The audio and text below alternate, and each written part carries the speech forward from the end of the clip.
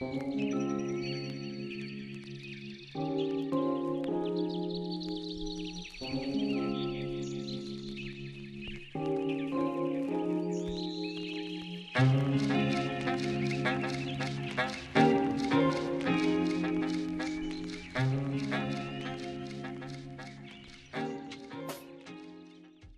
and welcome to Nature Knowledge. This is a speaker series with experts sharing scientific knowledge on current issues affecting nature in Florida. I'm your host, Dr. Shelly Johnson, State Specialized Agent in Natural Resources with University of Florida IFAS Extension. Thanks for joining us today. This is a special day for those of you that are maybe new to this program. I've been hosting it for about a year and a half, and today is the first day that I am both hosting and I'm also the speaker. So I am super excited. This is one of my absolute favorite topics. And I'm putting this presentation together. I realized I wanted to talk about every single thing about bats. And so basically what I'm going to try and do is at least cover some of the most frequently asked questions that I get about bats in Florida. Definitely trying to dispel some of the myths and misconceptions and provide a little bit of a quick snapshot of bats in Florida, but also bats in general, so that all of you are also better equipped to answer questions should you get them from folks. I mean, obviously around Halloween, everyone's thinking a lot about bats, but really they are around all year round and just as important in other times of the year. So a little about me. I know you know me from hosting this program, but I have had a long history with doing bat work. First worked with bats when I started doing wildlife rehab many years ago in Central Texas, and bats were just such cool things. We would get them in and they sometimes would just need a few days to recuperate and fly away. And I was immediately so impressed and enamored by them. And several years later, I ended up working as a wildlife technician in Arizona. Bat diversity there is absolutely amazing. And I then went forward and did my master's degree on bats in Northern Arizona, looking at bat habitat use in ponderosa pine forest. And later on, I worked in Wyoming as a bat biologist there for a year and a half, doing nest netting and hibernacula surveys. And that was an amazing experience as well. So I'm now in Florida and I'm wearing a lot of hats here as State Specialized Agent in Natural Resources.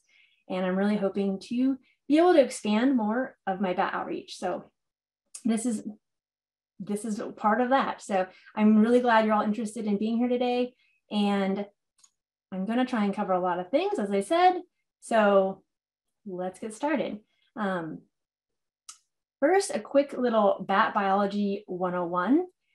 Bats are just so unique. They're one of the most amazing creatures to me. And so I just want to share that amazingness with you. And one of the really amazing things about them is that they're the only mammal with truly powered flight. So no other mammal truly flies. Their order is Chiroptera, which means hand wing. And if you look at the structure, it truly is their fingers, which are making up the wing. And the process which they fly is different than any other animal too, as far as comparing it to bats or other insects that fly. So, and also, one of the misconceptions, kind of things people will say is that they're like flying mice. And they're actually not very closely related to mice at all. And so newer genetic data has allowed people to reclassify it much more closely related to ungulates and carnivores. And actually you can see up above here, the primates, meaning us humans, and rodents up here are actually more closely related to each other than either of us are related to bats. So there's a little fun fact for you. Another really interesting thing about bats is that they're very small and long-lived. And so a general rule for mammals is that typically the smaller the body size, the shorter lived the animal and the more offspring they have. And bats completely break that rule. They're very small and they have very few offspring. So in general, each mother only has one pup, which is what we call baby bats, each year. Some species tend to have twins. So still, like maybe 2 pups a year is very low for such a small animal. And also they can live up to over 30 years. Certainly in the wild that can vary, but that's a very long-lived time frame for such a small animal. Another really cool thing about bats is that they have sonar. And so one of the myths is that they're blind. They're absolutely not blind. They can see, however, they have evolved echolocation as a way to navigate in the dark, which allows them to chase down very small prey, allows them to navigate around cluttered environments in the forest. And so what basically happens is the bat is essentially yelling or calling like a bird does. And so as they're calling, they're pulsing out these sounds. And when that sound wave hits something, it bounces back. And this happens to all of us. Humans don't have developed enough ears in order to be able to hear that echo. And so the bat has very developed ears. They're able to hear that echo back. And as they get closer and closer to whatever it is that's in front of them, they're able to narrow down on where that object is. Now you can think this is pretty amazing if that object is a tiny mosquito that's also moving. And so it's just pretty amazing to me. So here's a kind of a cool little graphic showing what that looks like. So the bat is yelling out, and then those sound waves bounce off the moth and then come back. And this is actually how bat biologists study the identity of bats, if you will. Like, so we can put out a detector in the forest, which is recording these calls. And then this is what the sound waves look like. So different bat species have different frequencies. So they're at different higher or lower frequencies, and then also have different, the shape of the sound wave looks different. So it looks different on the screen. So we can actually tell a lot of differences based on recordings like this. And if we could hear, if bat calls are actually in our hearing range, it would be extremely loud. And so think of a fire detector if you had it right next to your ear. That's kind of how loud it would be for the bats when they're calling out. I like to think of imagine you're out in the forest and there's hundreds of bats flying around. And if you could actually hear them calling, what would that sound like? I mean, it would be maybe like a little bit too much for us. So it's kind of just something kind of interesting to think about. Another unfounded fear. No one really knows how this started, but bats do not fly into your hair. Bats don't want to fly into your hair. They want nothing to do with your hair. And bats are actually very adept flyers.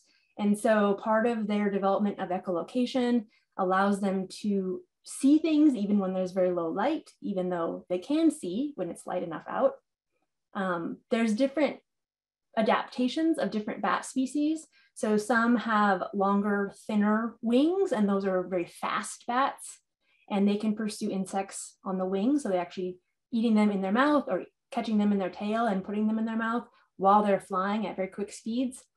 There's other bats that are broader wings, and those are adapted to hovering and gleaning prey off of vegetation. And all this to say is that they can chase down things and maneuver around things very easily. So often if people think there's bats kind of coming at them, it's most likely because they also have insects swarming around their head, and the bat's trying to narrow in and eat that insect. So another thing to mention is definitely people become concerned with bats when we talk about rabies, and it is true that bats can harbor diseases such as rabies.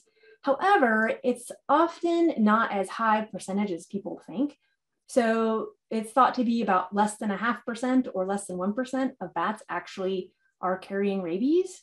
And so it's actually a very rare disease, and it's very unlikely that you're going to get rabies from a bat.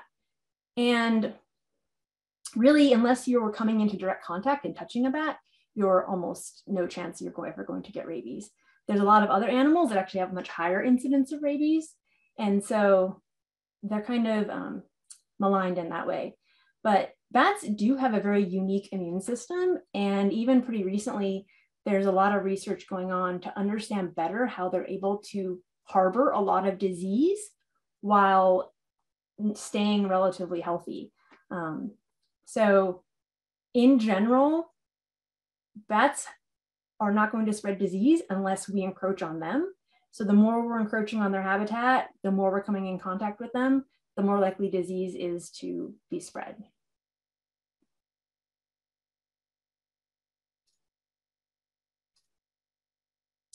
Okay, so look a little bit at the diversity of bats in general and then in Florida. So here's the answer. Dun, dun, dun. There are 1,400 species plus worldwide. So the plus, and I think some of you got this, or a lot of you were really close. Some of you had slightly lower numbers or slightly higher numbers. And this is an interesting number because it keeps growing. And part of that is because of genetics potentially helping us identify that maybe certain species are actually different when we may have classified them previously as the same species. And also we're still finding bats. So we're, especially think of tropical areas, we're finding new species. And so this is another reason why we need to think about, conserving habitat before it's too late and we lose these species. So there's also really a large diversity of bats in that we have very large bats in the world. We have the Megacoroptera bats, which are the old world fruit bats. And these are very large, can have up to a 6-foot wingspan, which is basically like a 6-foot tall human. And they're mostly relying on their night vision when they're going out in the evening, possibly smell, and they're feeding on fruiting trees primarily. So we do not have any Megacoroptera in the US, but if you live in North Central Florida and you are around this weekend, the Luby Bat Fest is happening and they do have a colony of Megacoroptera that you can visit. So that's a good opportunity to see them. And then there's also really tiny bats. And so this is one of the smallest bats, it's the bumblebee bat. And this is the Microcoroptera, which is basically all of the other bats. So most of the bats in the Americas are Microcoroptera, all the bats in the United States are Microcoroptera, all the bats in Florida also. And these bats mostly feed on insects. There are some that also do feed on frogs, fish, small lizards, scorpions, things like that.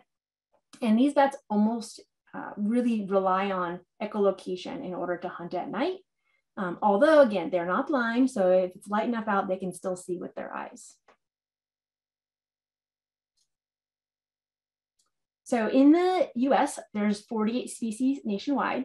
Again, all these are Microcoroptera, and most are insectivorous. There are a few nectar and flower feeders. And this is another chance to sneak in a little tidbit on frequently asked question. So vampire bats are not in the US. They're primarily in Central and South America. Their range is slowly expanding, so it's not impossible that at some point they may end up in Florida. However, I'm preemptively trying to let you know that they're not generally a threat at all to humans. They primarily feed on ungulates and birds. This picture is probably a chicken foot. And so they just sneak up to an animal in the night, they make a little tiny slit, drink up enough blood that fills their tiny little belly, and then they're done. And they're actually doing some interesting research to study the anticoagulants that are in this bat saliva in order to think about how we can apply that to human medicine. So, okay, so here in Florida, we have 33 species that live here year round. 2 of those are residents, are listed as federally endangered, and 7 other species above and beyond the 13 do occasionally or accidentally come through the state. And the bats here in Florida are average about 8-10 inches, up to 12 or 14 inches for the largest ones. So really that's, thinking of maybe this wide of a wingspan. And body length is maybe 2, maybe 3 inches at most. So they're really very small, 6, 8, 10 grams. The very, very largest ones would be 30 or maybe a little bit more grams. And even that is less than, think of a size of about a chicken egg in weight. So these are very small bats.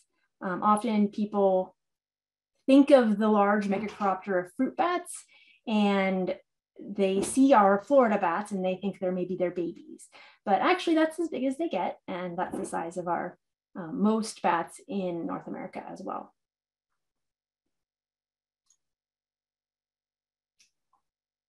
So here's basically this is the list of the 13 residents. And so we have members of the family Vespertilionidae and the family Molossidae. And you can see the 2 that are gray bat is endangered and the Florida bonnet bat is endangered. And I'll talk a little bit about those a little bit later. It is all bats in Florida are protected. So it's illegal to kill bats. And you also cannot use pesticide or poisons to, for the purpose of harming or killing or deterring them. So they're protected species, even the ones that are not listed as endangered. And a lot of this is because we don't necessarily know a ton about what they're doing and where they're going and where they live and their population size. I mean, we have a fairly good idea, but it's unknown a lot about what their life cycle needs. And so it's important to protect them because they can be very vulnerable, especially to disturbance to their roost. And a lot of these bats will use roosts in buildings and other human-made structures. So it's important to keep in mind that it's not okay just to go in and kill them if you see them somewhere. And I'll be talking about the exclusions a little bit later at the end. So in general, a little bit about bat habitat. So as with all species, I like to remind everyone, basic functions that everyone needs: water. Bats will go out and often drink every evening at an open water source. They need regular food. Bats have a very high metabolism, and if they're out being active, they need a lot of food. If they don't have enough food, then and if the temperature is too cold, they'll often go into a torpor state in order to conserve energy. So the other thing that's very important for the life cycle of bats is adequate shelter. And so they need shelter during the day when they're resting. They need specific type of shelter for raising their pups when they have during the maternity season. They have different shelters even sometimes in the middle of the night. They take a nap in the middle of the night. So all these things are important considerations. So in general, if we look at a lot of bats in North America overall, this is kind of the typical cycle of bats. So in the winter, they may be hibernating or migrating. Not necessarily the case here in Florida. In the spring, they have their maternity season. So this is when the mothers are having their pups and raising their pups. Generally, that goes into the early summer. At that point, that's when the pups are dispersing, and there's mothers also dispersing, and other adults kind of not necessarily needing to be in that maternity colony anymore. And then in the fall is when breeding typically occurs. Another really cool thing about bats that I didn't mention is that many species are capable of either delayed implantation or delayed fertilization. So they can actually breed much earlier than they need to, and then wait until the winter in order to actually start the process of growing the baby. So in Florida, specifically, our maternity season lasts from April 15th until August 15th. So during that entire time, we have mothers that are about to give birth, having birth, and then have pups and going out and feeding pups. And then their pups are at the end of that time becoming able to fly. So most bats do remain in Florida in the fall and winter, but they do become more dispersed. And we also at that point would even be getting migrant species that are coming from up north, kind of getting away from the cold and coming down to Florida. So If it does get too cold, which could certainly happen, especially in northern Florida, then bats will go into torpor and or, they just won't go out to hunt because it's going to be too cold for them to fly, too cold for them to keep their body temperature up. And so it's more efficient for them to just hunker down for a few days, a week, 10 days, and just kind of wait out until it warms up.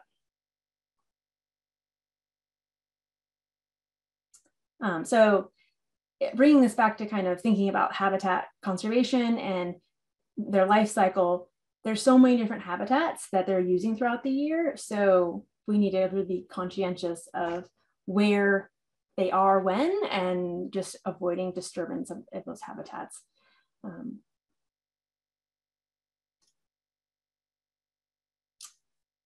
Okay, so in general, all of the types of habitats we might find, bats absolutely are using caves. Even in Florida, we have quite a few caves in northern and some central Florida where bats are using. We don't have, similar to other parts of the US, we don't have those really, really large colonies in caves, but we absolutely have individual bats and maybe small groups using caves. Also, in the hollows of dead trees is a great place for bats to roost. They'll kind of climb up into that little cavity, and it's kind of a nice protected place. Also under the bark of a dying or dead tree. So the bark kind of starts peeling away from the bole of the tree, and that creates a nice little place that they can climb up in there and take a nap or even have their pups sometimes.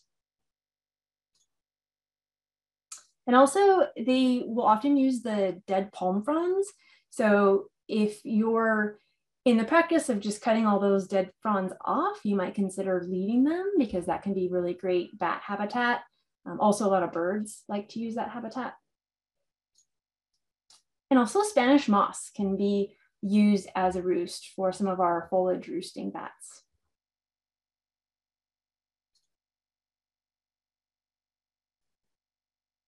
Oh, and another picture, I guess. So, and yes, also in the leaves. So if it's a good tree, they can actually even climb up under the thick vegetation in the trees. And that's another place we can find them.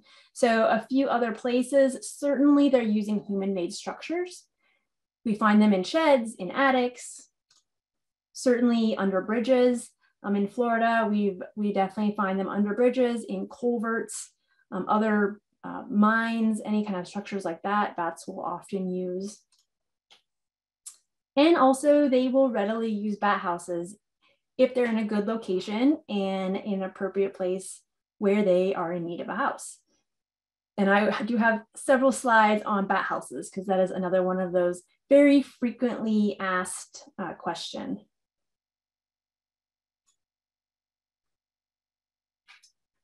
So in kind of just to tie this back to some of the bat species in Florida, these are some of the most common bat species that you will encounter in the state. And this top group of 5 are the ones that you're more often going to find in larger colonies, in structures, in bat houses, and caves.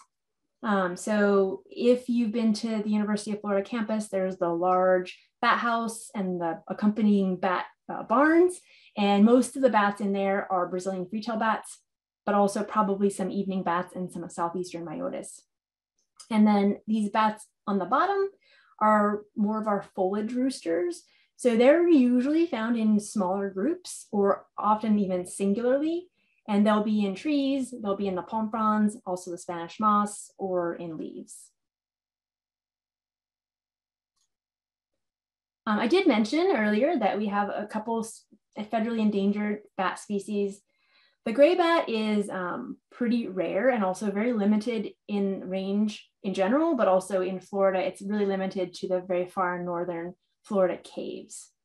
And it has been listed for a long time as far as having pretty low population numbers. But I did want to use this as an opportunity to throw in a little mention of white nose syndrome.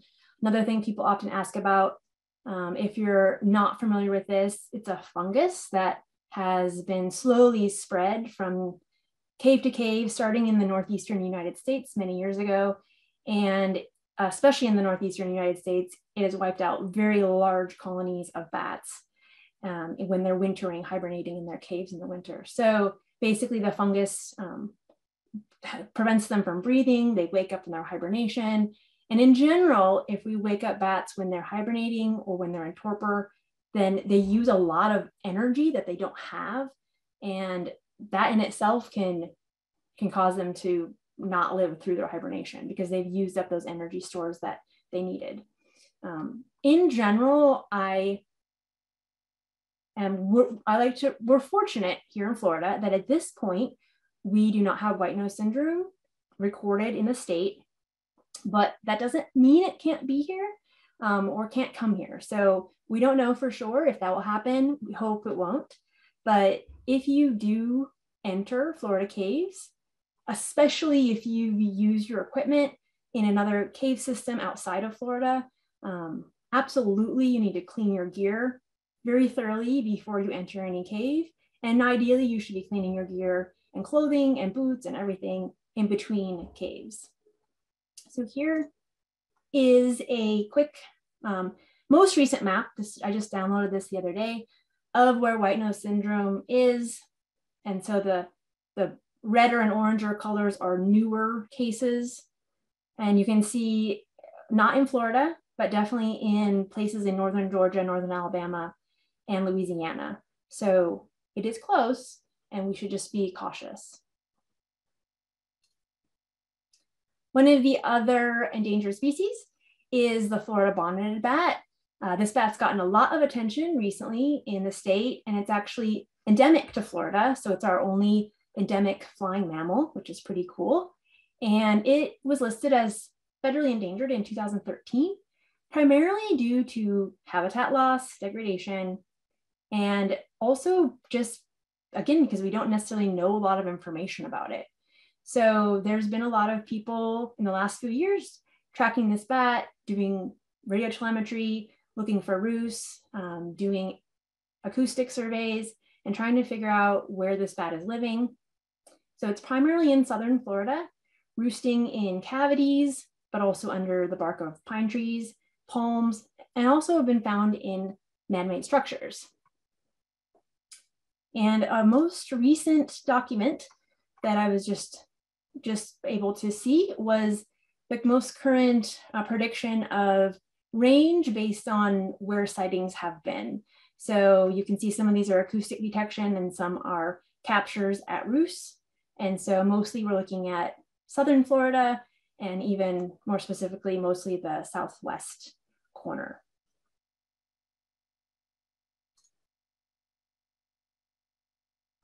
Okay, so now some benefits of bats. They are not only amazing, they are so beneficial in so many ways. And all bats in Florida are insectivorous.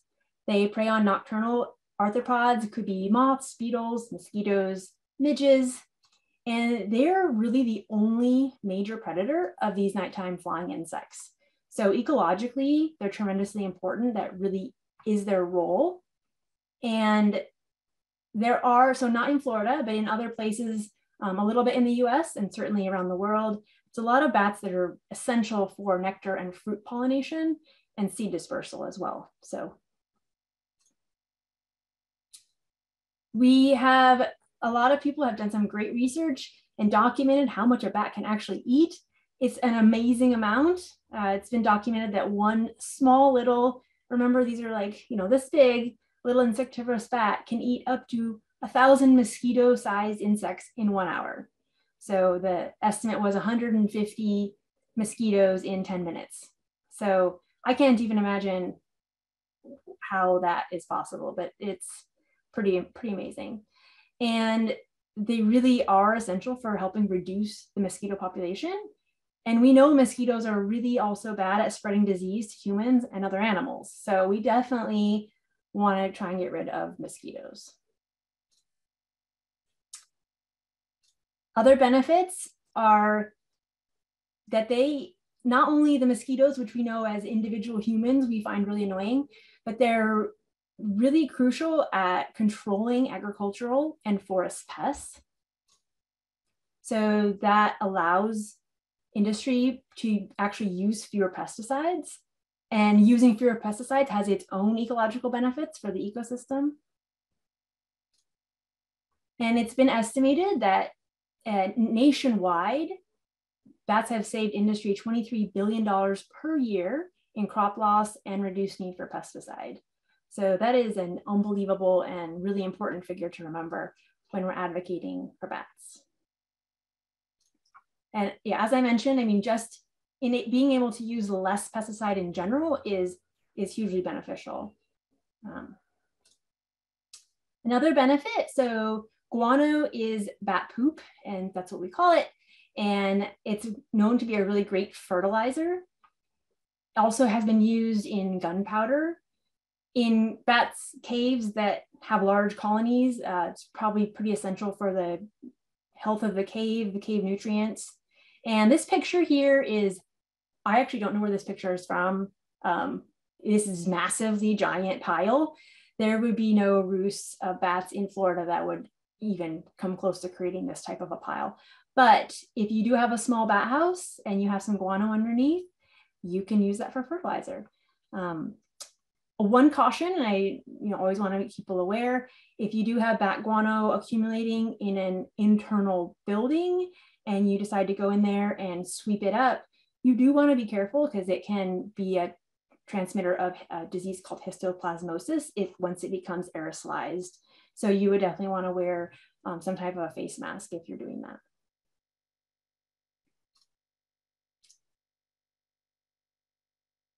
Okay, bat exclusions. So this is a question that is a pretty frequently asked question in general, and especially kind of towards the end of August is when a lot of questions come up because bats are moving around a lot. This is the point where the young bats are starting to fly. So they've left the roost as well. So that kind of doubles the population of bats. And so frequently that's when we get a lot of questions about doing exclusions.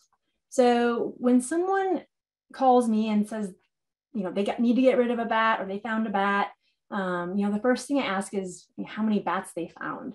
Was this just one bat? And was it just a one bat that happened to be that they saw on the side of their shed?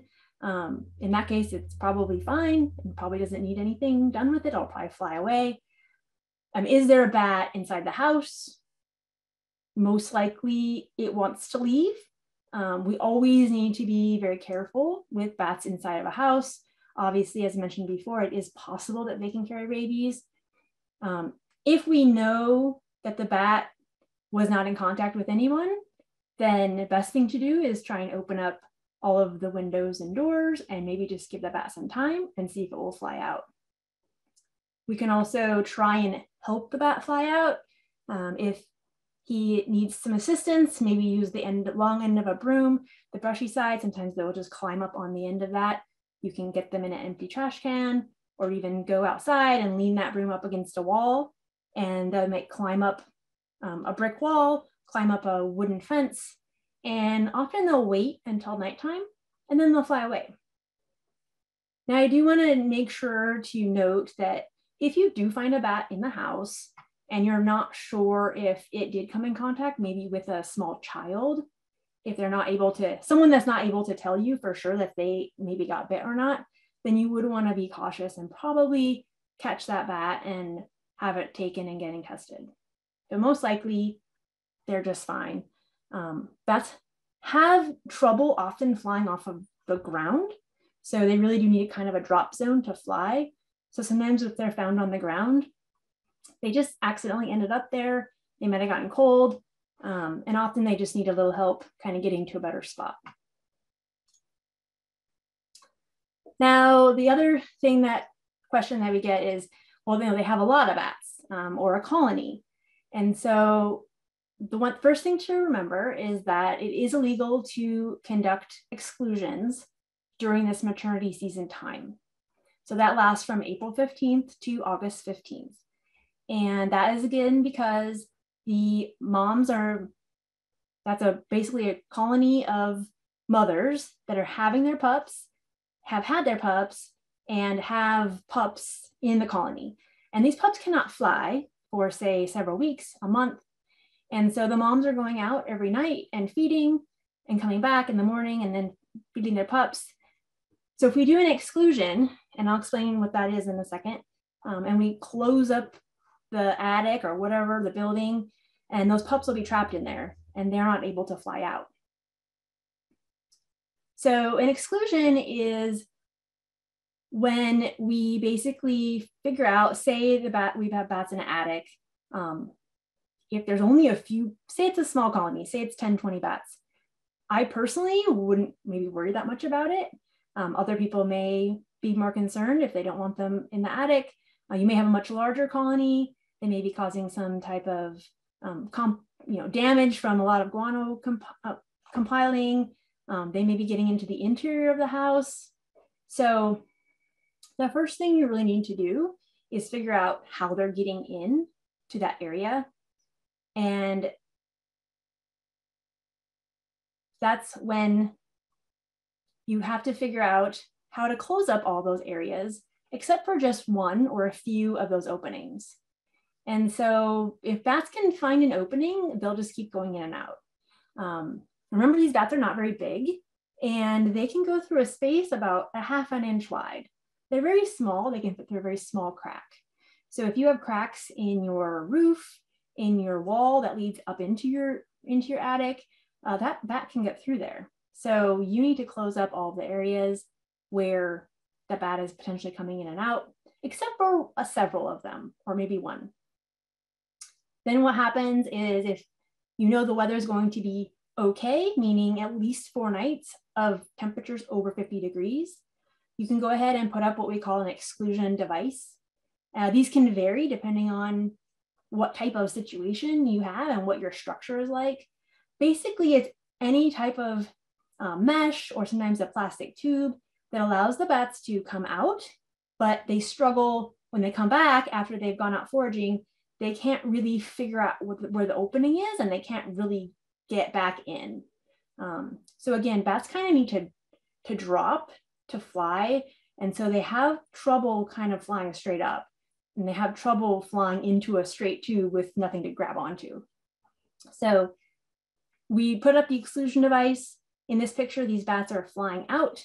And then the next morning when they come back, most of them are going to have trouble trying to get back in. So if we leave that up for at least 4 nights, our assumption is that all of the bats have left. And again, this is why we do this after maternity season, after the pups are flying, because we want the pups also to fly out. And if we do this during maternity season, when the pups are inside, then they're going to get trapped inside. You're going to probably have dead bats in your attic, which is not a situation that you probably want.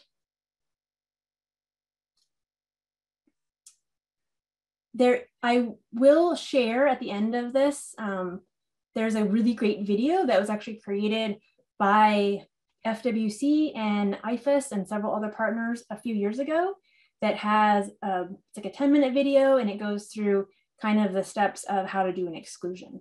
So I'll make sure to share that link at the end. So another frequently asked question is about bat houses. Lots of questions about bat houses. So everyone always wants to know, especially if they're doing an exclusion, these questions often go hand in hand. They'll ask, oh, how do I want to put up a bat house, and then bats will just move out of my attic and move into the bat house, right? And the truth is, we don't know that it's going to happen. The bats are probably in your attic because it's a really great spot and they like it there. So unless the bat house is also a really great spot, then they're not going to choose to move in there. And there's no way to force them to go in there. They really have to choose to go in there on their own. So the best thing is to build a bat house with really good dimensions, really good size, and also really good placement. So a few just general tips on this. Size is, the bigger is always better. And so the very smallest we recommend is about a 1 foot by 2 foot size bat house. And you can buy bat houses just kind of like online off of kind of random internet sites that are really tiny, small bat houses, and those are just not going to be effective. So at a very, very minimum, we say 1 by 2 feet. And kind of the reason for this is that bats like to have some options in the house so that they can move around depending on the weather, depending on where the sun is, depending on how warm it is. They may want to be in an outside area of the house when it's cold out and they're trying to warm up. They want to be in an upper left corner of the house when it's warmer out. They like to have places that they can choose to move around. Also, a slightly larger house allows for a larger colony. So a lot of these bat species, the ones that do roost in colonies, they want to be with their group. So if the bat house is really tiny and it can only fit a few bats, then they're probably not going to choose to move in. Another tip, right along with this idea that they want options, that they need more space for more bats, is to have a multi-chamber house. So this house on the left with 4 chambers, much more ideal than this little 1-chamber house. That 1-chamber house does not provide very much option for them. So yeah, the more chambers, the better, basically. And you'll even see, if you've been to the UF Bat House, it is gigantic, many, many options in there. And you can even, there's lots of other houses that are bigger than these small houses, but kind of in the middle. And the more options, the better. Another important thing that a lot of kind of prefabricated commercial houses don't have sometimes is a really good landing pad.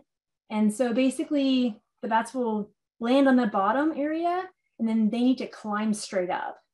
And so they're climbing with either their little thumbs or their little toes on their feet. And if they don't have something kind of that they can grip onto, they're not going to be able to use the house. So that's another important thing. Also in general, temperature is again very important. This is the critical thing. And there's a number of ways to account for the temperature. You don't want it too hot, you don't want it too cold. Someone the other day said it's like Goldilocks. Yes, they're like Goldilocks. They want it just right. And so consider the hours of sun in the location where you're going to put it. There's also good recommendations for the color of the house. So in general, thinking kind of central Florida, we would usually recommend some light or medium color would be best because it does get quite warm here, but also depending on if there's some shade during the day, they might need a little bit darker color to kind of absorb some of that warmth. Another important thing is that we don't want anyone else using the house because then the bats will not go in there. So we've found that if we make each chamber less than about 3/4 of an inch wide, that the bats, that other animals won't go in there. So wasps are this issue. Also mud daubers are known to go in there. And so again, having this right structure is really important. So another thing I'll share with you at the end is several links to some websites that have plans that you can download and read about good ways to build a house, placement, all of these specifications. There's kind of plans you can download. If you have some good basic woodworking skills and tools, you can actually build a house pretty easily. Okay, so almost done, and then we'll have time for questions. So the other thing about placement of the bat house is we want to avoid predators. So owls and hawks and also snakes in Florida are definitely will try and get bats if they can. So we don't want to put our bat house on a tree that has a lot of branches. Not only does this make it hard for the bats to actually climb, like fly in there, but it's really great place for predators to hide. And things like snakes, it makes it much easier for them to be able to just climb in there and start eating bat pups. So we want to avoid that. Good locations in general, near water is great. Bats like to come out and actually drink water. Also, a lot of insects will be around the water, so that's a nice location. The side of a building is often a really good location. It's open, clear of vegetation, often can be really good for sun orientation. And a pole is a fantastic place. This obviously takes a little bit more work as far as probably cementing a pole in the ground and making sure that's secure, but that is often a really good option. In general, some bad locations for a bat house. Again, mounting on trees, generally not a good idea. If you mount on the side of a metal building, we would not recommend that. It would be very hot and also just better to avoid. Mounting near a light is often a misconception. People see bats near the light, so they think that's a good spot. Bats don't necessarily want to be seen when they're flying in and out of their house. So we don't need to mount it on a light pole, would be a bad spot. And the other thing is to make sure it's at least 12 feet off the ground or higher. And this is so that bats have enough space so that when they drop out, they can get enough air to fly off. Okay, so in general, just to kind of wrap up, how can you help? If you do have dead trees that have these characteristics that I've been talking about, that bats actually naturally like to roost in, palm fronds, all these things. If you can leave one or two of these trees with these characteristics, then do. They will, that will be a good habitat for them. If you have a large property and you have an old structure that is serving as habitat, and maybe leave that structure alone. At the very least, if you can leave it alone during the maternity season when they're maybe using that, that would be a great help to the bats. Spraying fewer pesticides ultimately can be beneficial. They're eating these insects that are potentially covered in pesticides, so we want to just be aware of that. Having open water access can be very important. They do need kind of a larger, flatter body of water. I don't know that they would use something as small as a bird feeder. That was a question I got recently, but generally, by an open pond is a really nice feature for them. And as we just mentioned, building a bat house. It's a fun thing to do. It gives them an option. There's no guarantee that they will use it, but it's there if they choose to use it. And lastly, I'm hoping that by sharing this information with you, that you are helping educate others on the habitat needs, the things to be careful of, things we need to protect, and ultimately to help conserve bats and bat habitat.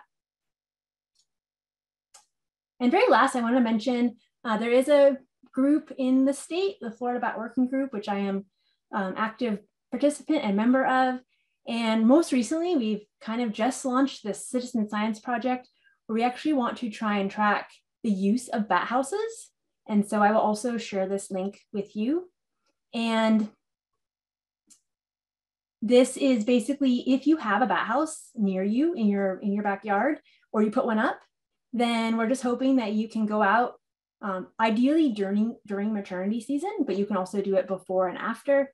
And just basically, take a picture, you put in some info in the app and let us know, like, did you see bats? How many were there? Kind of do a little mini exit count, and then you submit that information. And my last slide, and then we'll have questions for 10 minutes, is here's some of my most frequently shared resources.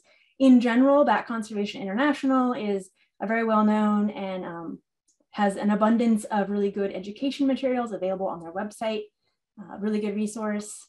The Florida Bat Working Group website has a lot of good resources as well. Our website is still growing, but we're starting to put more and more on there.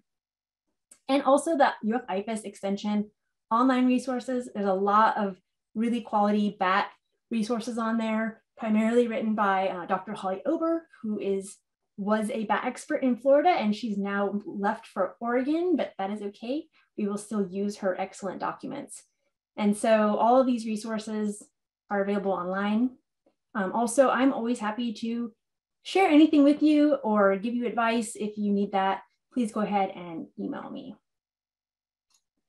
So I'm happy to take questions.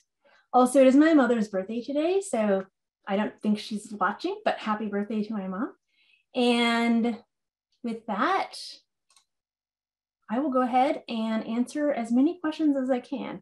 And I know I went a little bit long, so I can stay on a little bit later if people would like.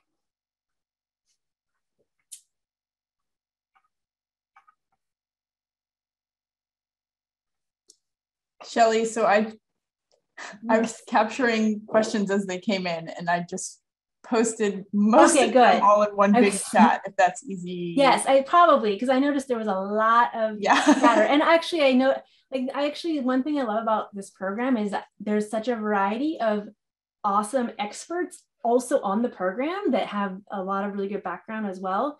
And so often what happens is people will kind of start answering each other's questions. But yeah, so I see your post, Lara. So vampire bats, I think I answered that, and the hair, answered that. Do bat colonies have a pecking order and or leaders? I do not necessarily know the answer to that. I do not think so, but maybe someone has a different answer to that.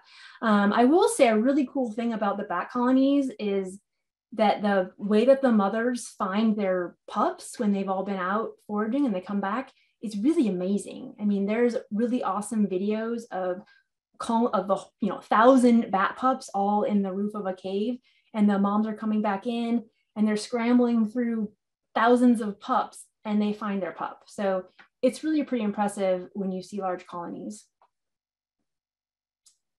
We see bats in our neighborhood in the evening occasionally. Is there anything we can do to increase their populations?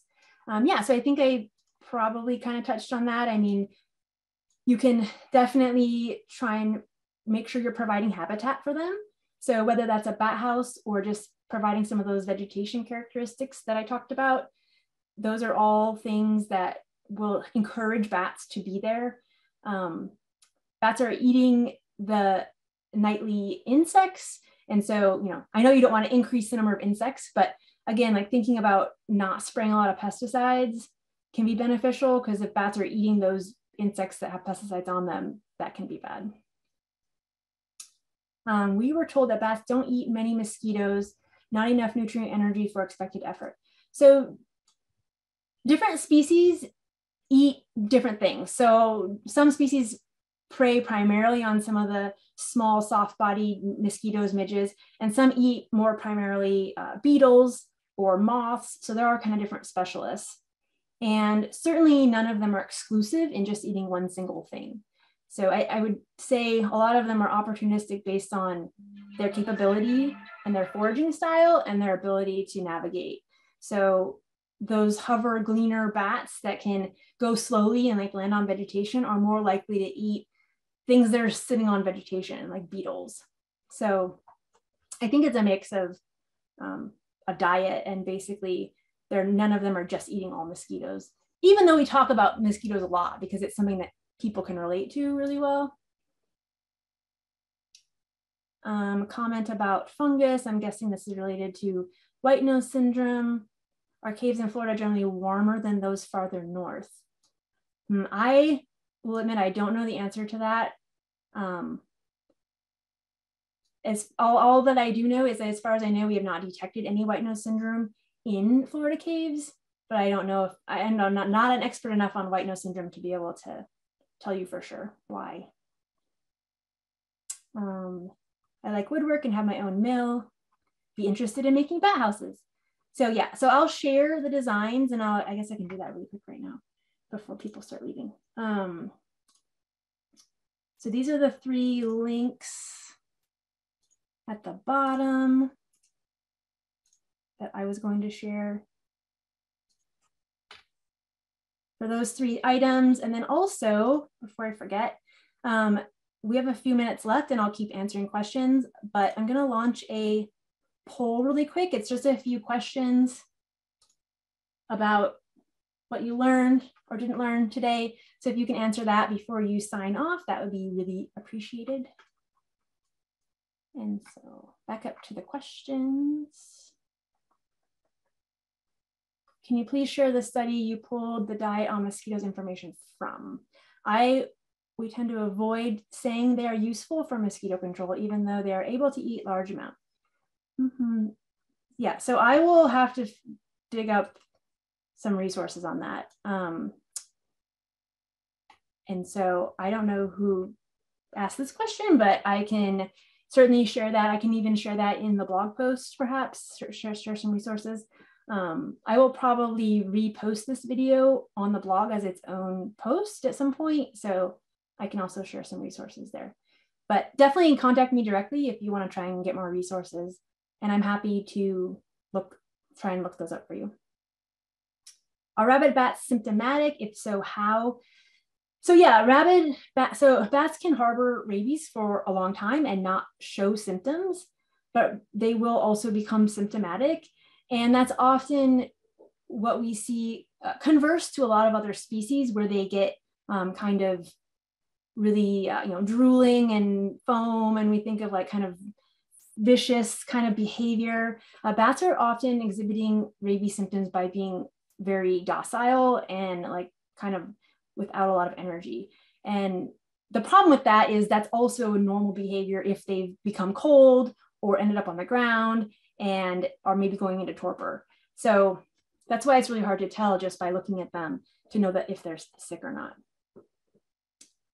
Someone asked about the rocket box design. And yes, that's another new bat design that I have heard good things about. There's definitely some other I think on the BCI website page, there's definitely some plans on there for that one if you want to do that. It's kind of more of a rectangle inside of a rectangle inside of a rectangle design. And so that also, the idea is it gives bats more options to thermoregulate inside the box. Do attractants work? I'm not sure what that question is. I'm not sure. Attractants, I'm guessing to get them to move into a bat house, maybe? If that's the question, no. The only thing that will get them to move into the bat house is building a really good bat house and putting it in a place that they want, and then having a bat colony that's looking for a house. So we often tell people, I would leave your bat house up for at least a year, probably 2, in order to see if bats will move in. People tend to get a little bit impatient and they have it up for a couple months, no bats, they take it down. And the truth is, if it's maternity season, that colony is not going to move in the middle of maternity season. So that could be 6 months where they're kind of staying in the same roost. So maybe it wouldn't even be until the fall, winter, when bats are kind of moving around, they're finding different roosts, they're moving different roosts, they're kind of experimenting in different areas. And so they might find your house at that point. They might not. It might not be until even the next fall. So generally, you just have to be patient. And if there's a group of bats looking for a home, then they might choose your house.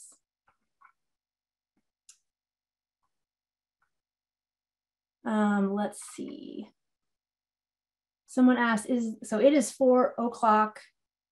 There's a few more questions. I'll stay on for a couple more minutes, 5 more minutes, and answer questions, and then we will call it quits. Is there a UF research happening with the FBB? I don't know what FBB is.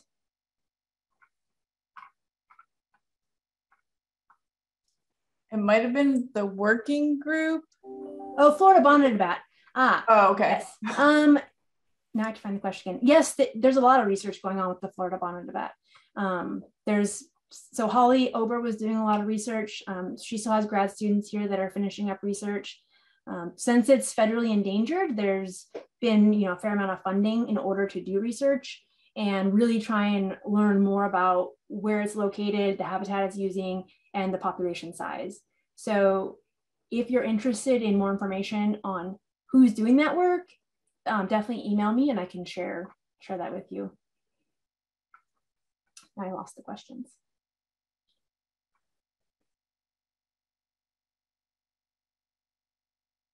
Bat house on a cabbage palm.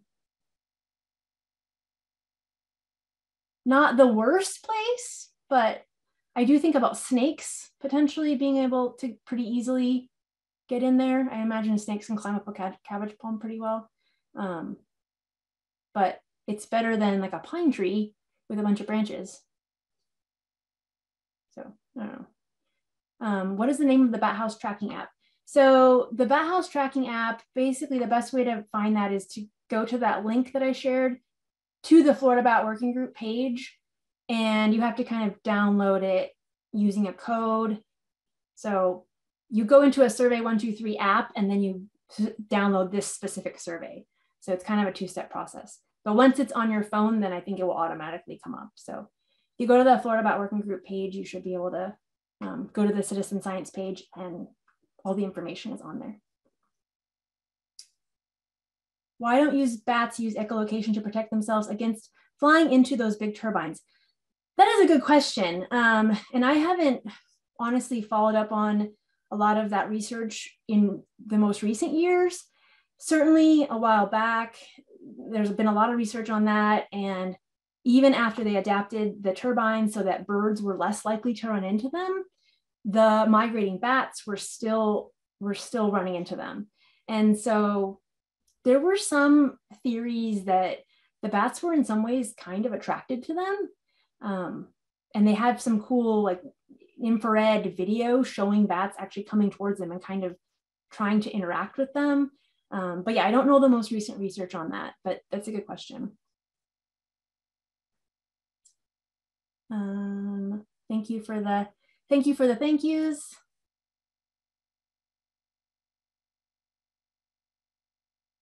Someone asked about bats swooping over their pool. Are they drinking or eating bugs? They could be doing both.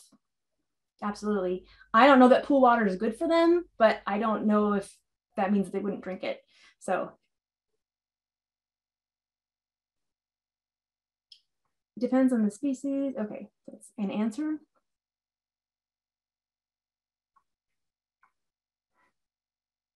Do we have fruit pollinator bats in Florida? No, we do not. All of the bats in Florida are insectivorous. So the only fruit pollinating bats in the US would be potentially down in maybe southern Arizona, right on the border. Mexico certainly has some fruit pollinating bats.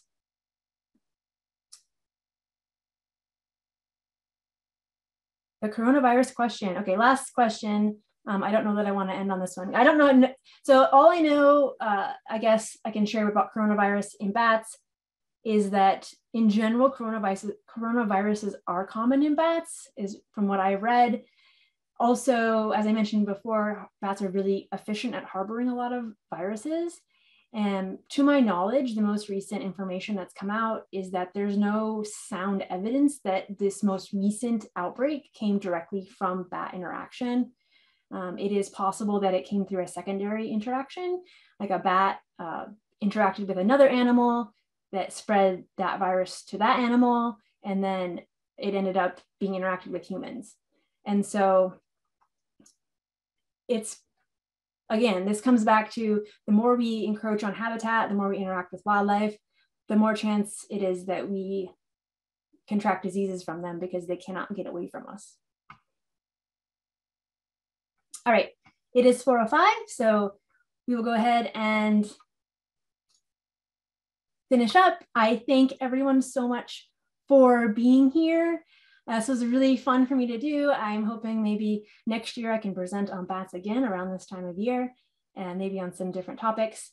And I will let everyone know that next month, the third Thursday of the month at 3 p.m., we will have our last talk of 2021, which will be on invasive reptiles in Florida. So we have the Southern Florida, the UF IFAS croc docs, and they're going to talk about all those invasive reptiles that are in South Florida that we need to get rid of. So that should be a really, really interesting talk. And then we won't have a program in December. And then there'll be a new calendar out pretty soon, hopefully starting for January and February next year. So I look forward to seeing everyone back next month. And thank you all for being here.